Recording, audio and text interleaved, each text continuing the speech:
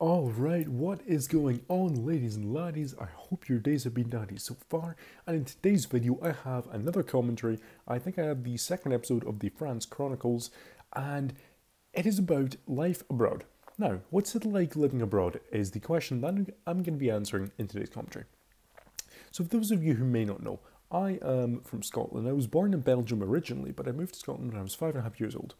And then I've lived in Scotland all the way up until where we are now. I'm now 20 years old. And now I'm living in France, and I have been for 3 months. I got here the 16th of September, and it's now the 11th of December as of recording this. So, pardon me, that means that I've been living abroad by myself. Well, not by myself, I have two flatmates, but without my family for the first time in my life in a foreign country. Now, this obviously presents its own set of challenges, shall we say. First of all, foreign country, France. I've never lived in here before. This is my first time living in France. I have been to France on holiday a few times, but obviously a holiday is really different from actually living in a place. In terms of the language, how I'm getting on, it's fine. Honestly, my French is, I would say, it's very, very good, and I've been told by natives that it's very good, so this isn't me just doing my own horn, can't speak today.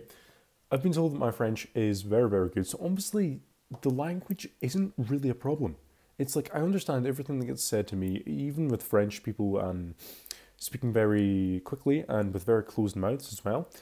It can be a hard language to interpret, but for me that doesn't represent an issue. And in terms of using my French, it's completely fine as well because I have full-on conversations with, well, one of my flatmates is French, and then I have full-on conversations with my teachers at my job in French as well. Everyone around me is French, pretty much. There are a few other language assistants as well with whom I speak English, but the most part I am using French, so the language isn't tough.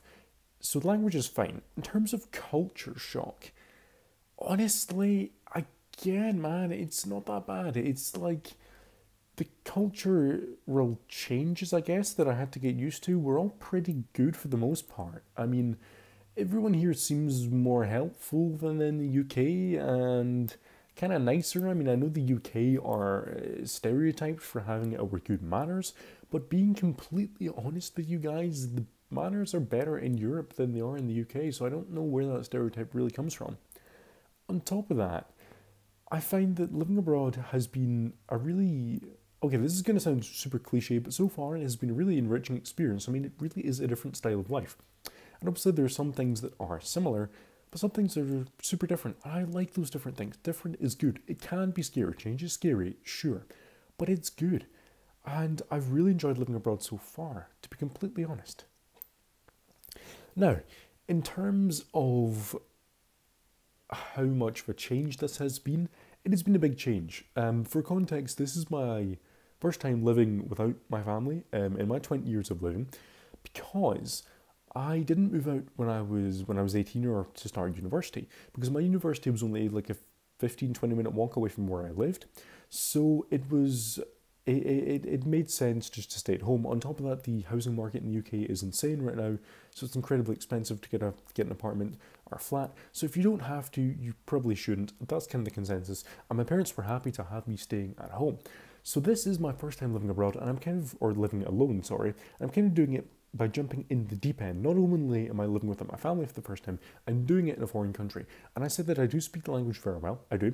The culture shock hasn't been a negative experience. It hasn't. But you know, you're still out of your country that you have grown accustomed to, because prior to this I'd lived in Scotland for around 14.5 years. So I was very, very used to and comfortable in Scotland. And then suddenly you put me across the English Channel and put me in France. It's completely different. And on top of that, not only do I have to get over the hurdles that come with living alone, I have to do it in a foreign country. But, like I said, it hasn't really been tough. I'm going to be completely honest, it hasn't been that difficult. I've got two flatmates, so loneliness, both of whom are really nice, so loneliness isn't a problem. Cultural differences haven't really been an issue at all, to be honest. And like I said, the language really isn't a problem either, because my French is good enough to the point where I can live on the language completely confidently. I can use it every day. I can converse, no matter what conversational context I may be in. I can have a decent conversation in French, and I can understand written documents, any language that I would need to read or write or listen to or speak, I can. So the language isn't an issue, the culture isn't an issue. The issue, to be honest, I haven't really had many issues, but the one issue is getting used to having to do everything by yourself. And to be honest, I was already fairly independent when I was living at home. I helped her around the house, I knew how to cook, knew how to wash stuff, all that. So I already knew how to do chores. But the problem is, you need to remember to do that every day. And for the first couple of weeks, I kind of found some struggle with that. Just seeing the laundry pile kind of mount up, I realised, oh, I should do some laundry. Or I should do this, I should do that, this needs done. I needed to stay on top of the chores that needed done, as well as working my job as well, and also socialising. And also having some free time just to relax. So it was definitely kind of tough the first few weeks, just keeping track of everything that needs done now that I'm living completely independently. But it's definitely doable. If anyone watching this is going to be living independently soon, or you are now, it'll definitely get better. It's kind of, there's a little learning period at first where you got to learn how to keep track of things and how to do things independently and figure out which things need done when, in which order. But honestly, it's really not that tough, and this is coming from someone for whom this is their first time living alone, but also living abroad. Doing that experience of leaving the house and living by yourself without your family independently, but it's harder because it's in a foreign country. But like I said, if I can do it in a foreign country, then it's definitely doable within your own country. And if you are going to do it in a foreign country, it's really not that bad at all. It's really not. For me, anyway, it hasn't been that difficult. Obviously, people have different levels of independence, and it depends how homesick you feel, how much you miss your family. But life abroad, I'm kind of rambling now, so I'm just gonna end it here. But life abroad has been really, really good. It's been this amazing adventure. It has already been 3 months, and it's kind of a double-edged sword in that it feels like I got here ages ago, but at the same time, it doesn't. Like, I can't believe it's already December. That's already been 3 months of living here. It has been incredible, and living abroad is such a great, enriching experience. Like I said, I know it's super stereotypical, but it's a stereotype because it's true. People always say that living abroad will broaden your horizons, and it really does. And it's honestly amazing just to leave your life in one country behind and move to another country and do everything differently.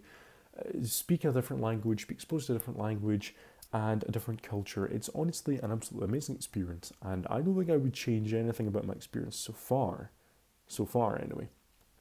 And in terms of problems I've ran into, there haven't really been any significant ones at all. I wouldn't change anything about how I've been living, about how the experience has been. It has all been incredible. So that is what living abroad is like, or it can be like. Best case scenario, I would say. Obviously, it could be worse depending on the country or your circumstances or your level of independence, like I said, also your age as well. But for me, it has been amazing, and I would highly, highly, highly recommend it. Anyways, thank you guys so much for watching. If you did enjoy, please feel free to toss like my way, and possibly maybe consider subscribing. That is always something you could do. Of course, it's optional. You don't have to. If you're already subscribed, props to you. And yeah, I will see dudes on the other side. Peace out, people.